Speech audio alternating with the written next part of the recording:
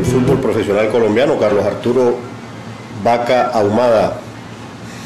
Bueno, Carlos, vamos a hacer un trabajo crónico desde el punto de vista periodístico para contarle la historia suya a la comunidad de Puerto Colombia, del Atlántico y del mundo entero a través de Concepto Caribe Televisión, que es un canal que tiene sus acciones en la red de redes en internet.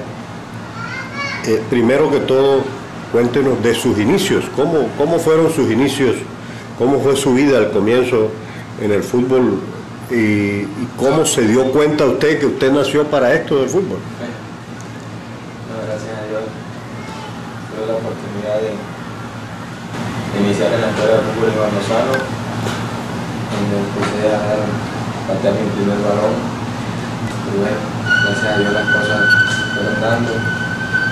Después pasé a entregar a varias selecciones de Puerto, representando a Puerto Colombia a nivel municipal, donde gracias a Dios también las cosas me salieron muy bien. En cada momento donde entrenaba sabía que mis condiciones iban creciendo.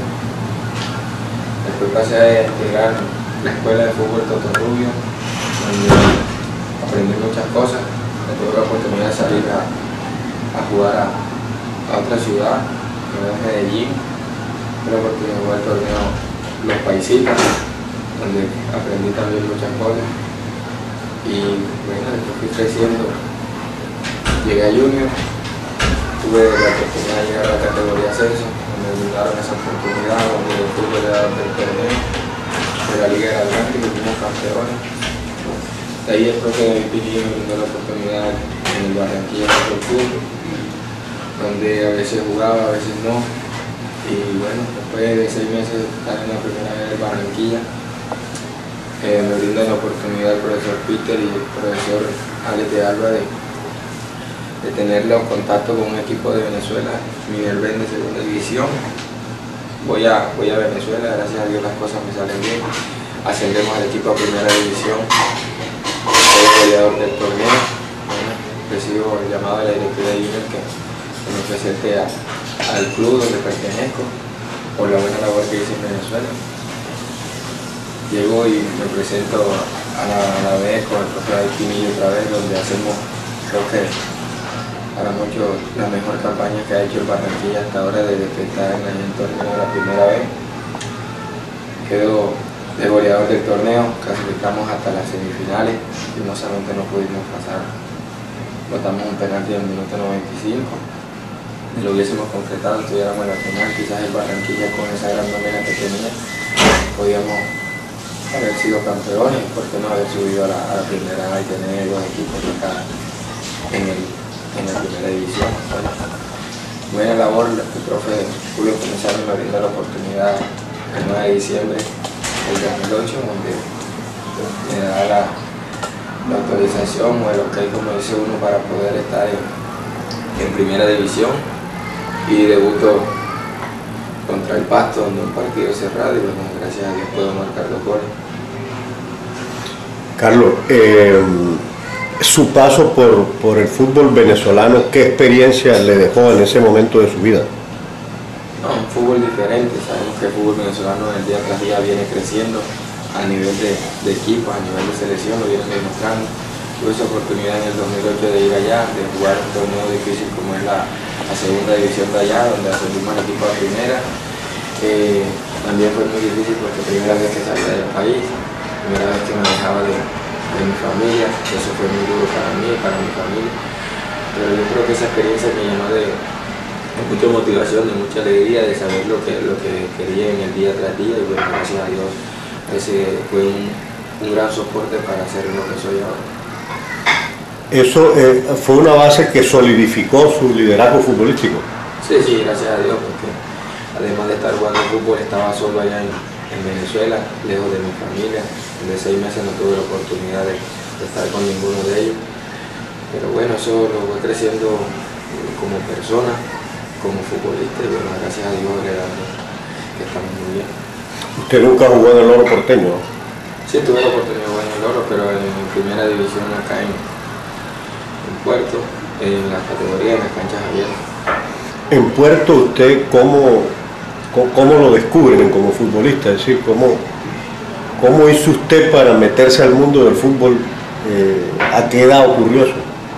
No, desde niño siempre me gustaba. Yo creo que siempre tuve problemas con mi madre que me decía que estudiara, pero yo creo que más bien pasaba casi las 24 horas del día en la cancha de Santander, y siempre andaba con un balón, siempre era estando todo el día en la cancha. Yo creo que desde niño siempre llevaba ese don, ese talento que Dios me dio. Bueno, gracias a Dios, a medida que fue creciendo, lo fui perfeccionando, y ahora le doy la gloria que fue que nos puso acá donde estamos. Como el pibe Valderrama es ídolo que nació en Pescadito, en Santa Marta, usted ídolo que nació en el barrio norte, en Puerto Colombia, cosa que lo enorgullece, ¿cierto? Sí, mucho. Me orgullece ser de Puerto, nacer en un barrio muy lindo, donde las cosas en mi familia no eran muy fáciles. Pero bueno, gracias a Dios las cosas fuimos dándole paso por paso, fuimos creciendo en lo personal y en lo futbolístico. Eso me llena de mucha alegría cuando los canales de televisión mencionan que el hijo de Puerto Colombia, porque me llena de orgullo nacer en una tierra donde hay muchos futbolistas, así como yo, que tienen muchas condiciones.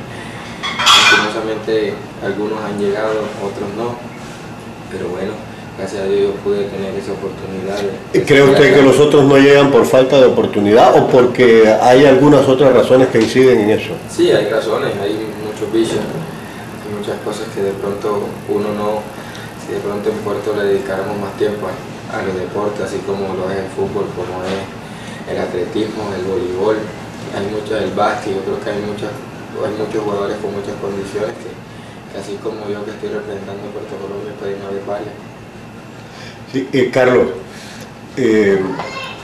cuando usted empezó a jugar fútbol y mencionó ahorita la cancha Santander, lo hizo allí en la cancha Santander, la cercanía de esa cancha con su casa fue un factor que incidió también positivamente en la práctica del deporte para usted. ¿Y con qué alternaba usted el fútbol ya cuando empezó a ser un joven que vio de pronto la necesidad de tener unos ingresos, de trabajar?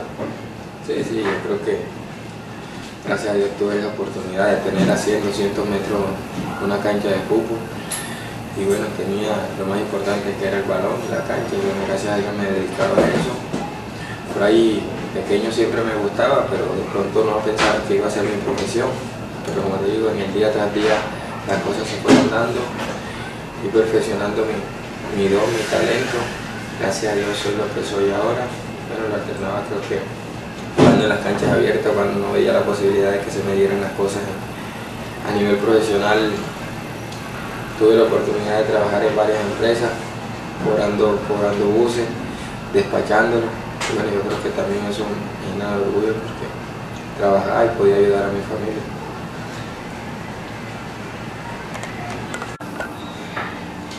Carlos, como lo dice hoy un reportaje que le saca el periódico El Heraldo de Barranquilla, dice que usted se fue para Venezuela como un poco frustrado porque no pudo triunfar, no tuvo oportunidades en el Barranquilla, fue.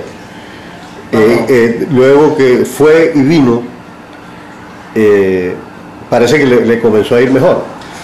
Lo que pasó fue que yo venía de la categoría de ascenso.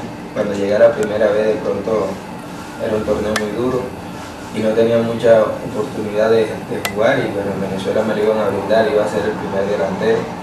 Y bueno, eso fue lo que se quiso, de que yo creciera en lo personal, en lo futbolístico. No te digo, esa ida a Venezuela yo creo que fue lo mejor, porque fue un sello que yo coloqué y ahí me fui dando de mis condiciones. Cuando volví a Barranquilla, regresé ya con una profesión que ejercía muy bien, que podía hacer las cosas bien, que podía salir adelante, sacar a mi familia adelante, y bueno, gracias a Dios podemos conseguir. Bueno, ¿cómo fue eso de la llegada suya al junior grande, al junior al que todo futbolista costeño aspira a llegar? No, por el buen desempeño que venía mostrando en el 2008, cuando fui a Venezuela 6 meses, que me fue muy bien, que quedé goleador. Después acá con el Barranquilla también, que fue lo mejor que ha tenido el Barranquilla, una nómina muy buena con el profesor David Pinilla. Y bueno, ahí gracias a Dios me desempeñé, gracias a mis compañeros que también aportaron para yo también salir goleador de ese torneo. el propio Julio Comesaña veía los partidos y bueno, me dio esa oportunidad en el 2009 de estar con el partido profesional, de entrenar con ellos. Y bueno, después me dio la oportunidad de debutar y gracias a Dios lo hice muy bien por los goles. Usted se ha recomendado con sus goles y con su buen fútbol, con la gambeta que tiene, con sus habilidades naturales. Pero fue el mismo Julio Comesaña el que lo vio, el que se enamoró de su fútbol y de sus goles.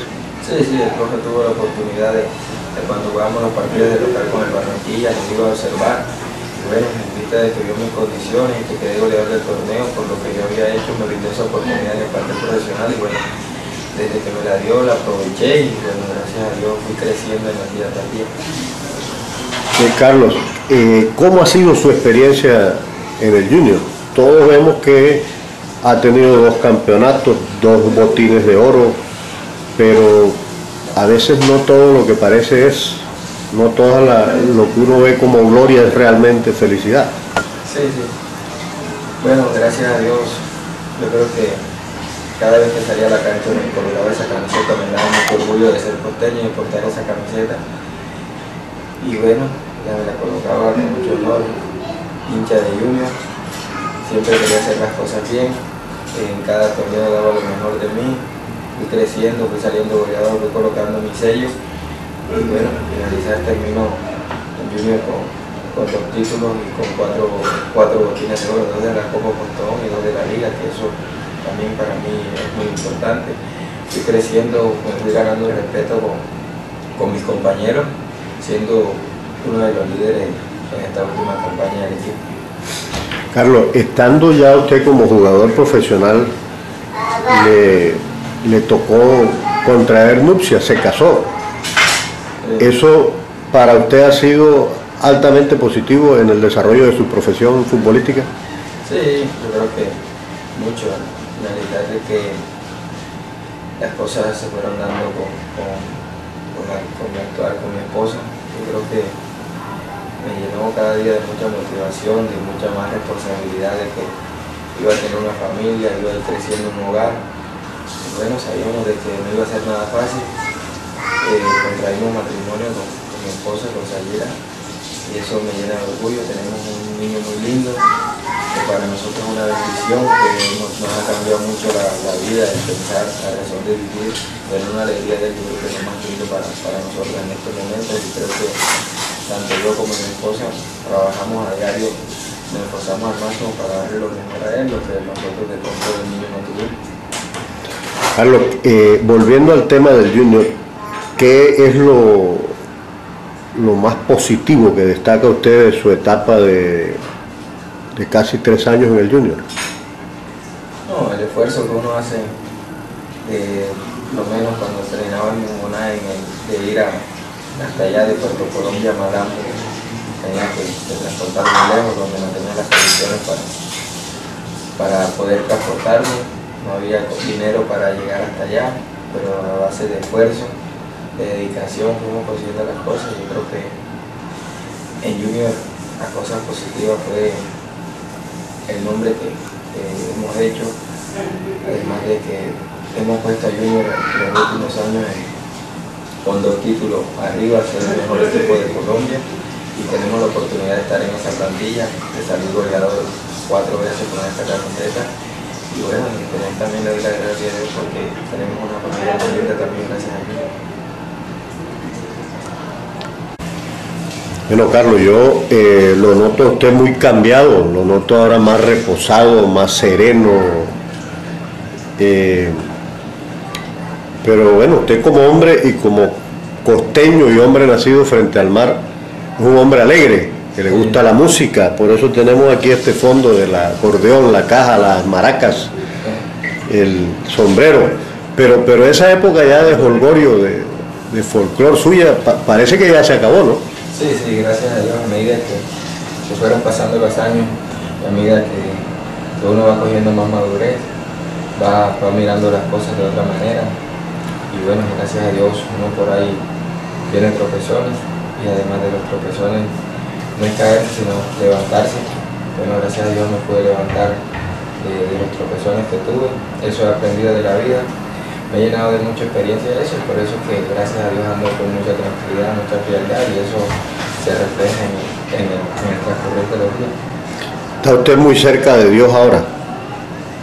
Sí, gracias a Dios tenemos esa oportunidad de conocerlo, conocer la palabra, saber de él, y esperemos en algún momento estar 100% pudiendo darle la honra y la gloria para siempre, que sabemos que sin él nada lo podemos. Carlos, uno como hombre está expuesto a muchas cosas en la calle, a mujeres, a trago, ahora que hay tanto vicio, tanta droga que pulula por todas partes.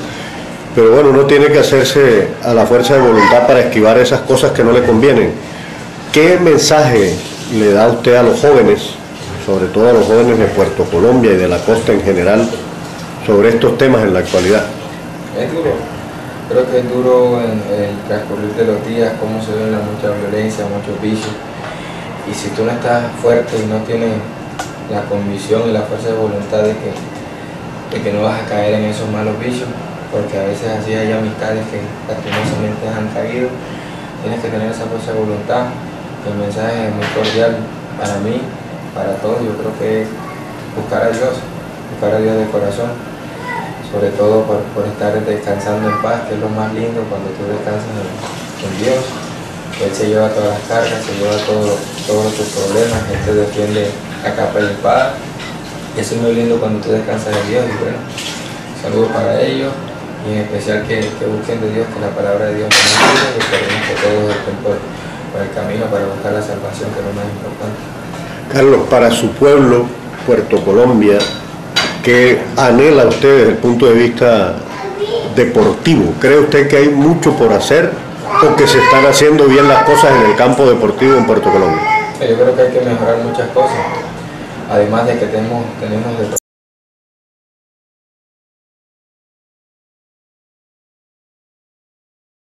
tenemos que recuperarlo, poder tener un equipo que integre una primera C, como una vez lo tuvimos con el porteño, que eso también le da mucho al municipio. Como te digo, hay mucho, no solo en el fútbol, en otros deportes también hay muchos jugadores que tienen muchas condiciones, que lastimosamente por falta de dinero, de oportunidad o